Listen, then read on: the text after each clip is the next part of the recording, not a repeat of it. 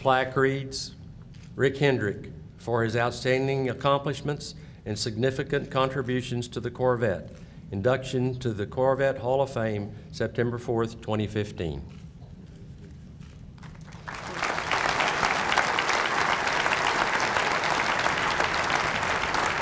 Thank you, Johnny. I can't really express tonight how I really feel and how special the last couple of days have been for me.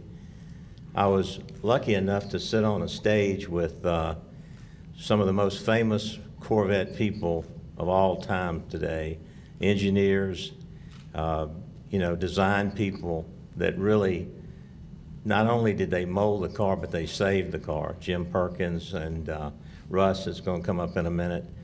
All the things, the passion that Jerry and the guys have had to make the car a reality when they were told to kill it.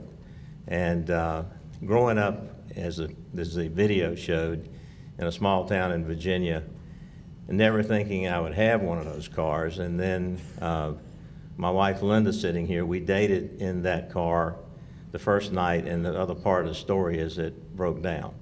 And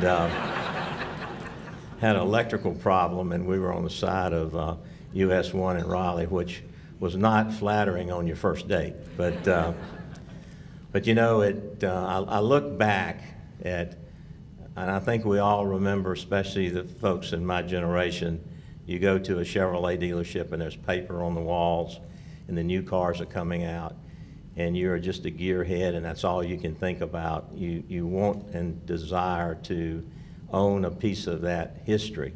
Route 66, I mean, all of those things. And to have that dream and then to be standing here tonight, being inducted into the Corvette Hall of Fame, is hard for me to fathom, really. And I saw so many Corvette owners in the last couple of days that have been to our museum multiple times. And they really know more about some of my cars than I do because of Larry Matthews here, the guy you saw in the video.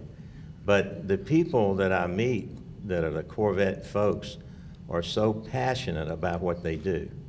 They love the car, they love the brand, and as a Chevrolet dealer, you know, I can tell you that it drove me. I worked on cars when I was going to school, just points and plugs and brakes. And the first time I sold one, I decided that's a whole lot easier than working on them, so I need to start selling them. But it gave me an opportunity to be recruited by General Motors, and Linda and I sold everything we had, including that first Corvette, to move to Bentonville, South Carolina, and buy a little dealership that was selling 200 cars a year. And Chevrolet told me, they said, if you can turn this around, we will see that you get a bigger opportunity. In 18 months, 3 days, and 4 hours later, I got a phone call from Chevrolet, and I got the biggest dealership in North Carolina. And from there, I would like to ask my teammates that are here tonight, because they're the ones that make it happen. They're the ones that are going to sell 30,000 GM cars this year. And the first day of the C7, they sold 307. The first month of the C7, we sold 317. Would you please stand up?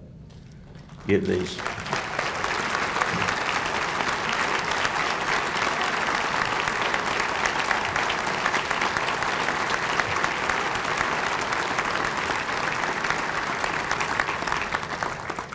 And I want to tell you something about Herb Fischel.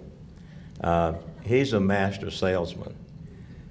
He called me one day and he said, I want you to come with me.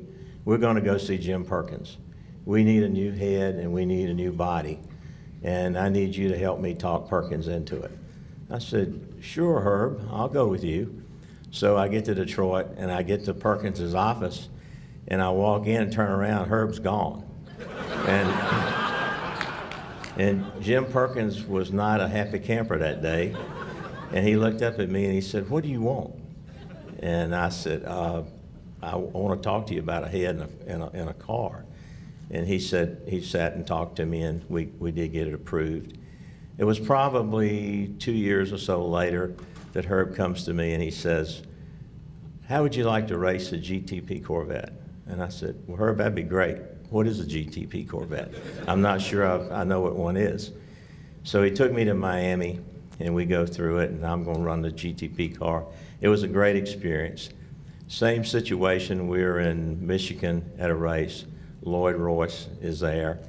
We're going to talk to Lloyd Royce about some funding for this Corvette. And I said, well, sure, Herb, what do we want to do? He said, we'll just start the conversation, and you'll see where it goes. So I'm on top of the press box in Michigan with Lloyd Royce, and I turn around, and Herb Fischel's gone again. And I'm like, oh, Lloyd says, well, Rick, how are you doing? I said, I'm doing great. What's going on? Well, you know, business is pretty good. And we are racing here today with the Cup cars. But Herb wants to talk to you about the GTP car. And so, Herb, I will never let you lead me into again. And I will always turn around to make sure you're behind me. But for all the folks that are here, I mean, I could name them all. I've been to the plant to take delivery, the first one in '89, the ZR1. The plant has always been so good to me. Then the museum, Wendell, Gary, everybody, Jeff, the paint. I don't know how many Corvettes I've had. I can tell you one story about a Corvette, that I bought the first carbon, and they put it in the warehouse for me to get the last carbon. And somebody decided to put 1,500 miles on it. I don't know, do they still work for General Motors? I'm not sure. But you are a special group. I owe Chevrolet so much. I love the Corvette. There's no more passion that anyone could have for anything outside of my family. And my wife detailed cars while I went to school. And she has been by my side for 43 years to let me chase the racing, chase the dealerships, and put a lot of things on hold. So I'm going to accept the Hall of Fame on our behalf, hers and mine, and all of my teammates that have worked so hard to make our company what it is today. And I promise you, with every breath I take, and as long as I'm alive and a Chevrolet dealer, I will make the Corvette brand as strong as it can be, and I will open the doors in our museum to every Corvette club and enthusiast that wants to come see our cars, and we will carry the banner high. So I'm honored. I want to thank the committee for nominating me and for selecting me, and you have made this one of the most special days of my life. Thank you.